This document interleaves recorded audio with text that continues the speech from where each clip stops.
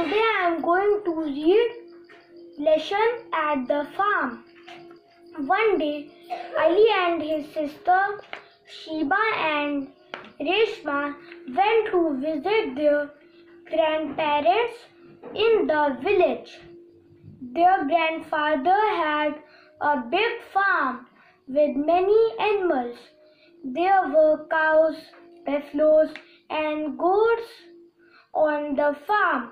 He also had a horse and a donkey on the farm. The children were a little scared of the geese, but they loved to feed the hens and the chicks. Every morning they scattered grain for them to eat. Ali's favorite hen was Brownie.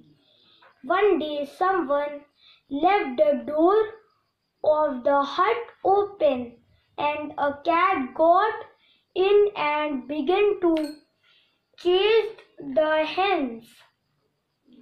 It was about to pounce on Brownie when Ali rushed in and chased the cat away and bolted the door. "Don't be afraid," he told the hens.